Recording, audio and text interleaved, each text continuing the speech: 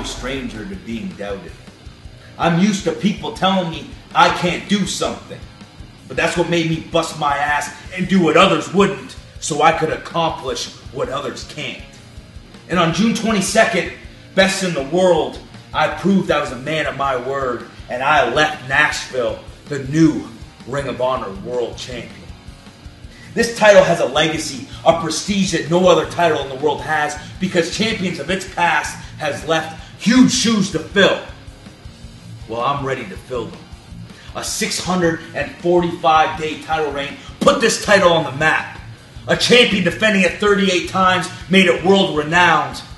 And just being able to call yourself Ring of Honor World Champion should be good enough. But it's not. I have to defend this 39 times. I have to hold it for 646 days to prove I'm the best. And Nigel, that brings me to July 12th in Minnesota. You want a 6-man tag? Well, I want to defend this title. But I'm going to make it easy for you. I'll do both.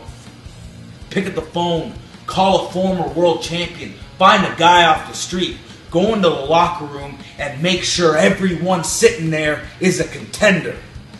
Because I'm willing to defend this 7 days a week, 365 days a year. The legacy I leave as Ring of Honor World Champion is a legacy everyone tries to live up to.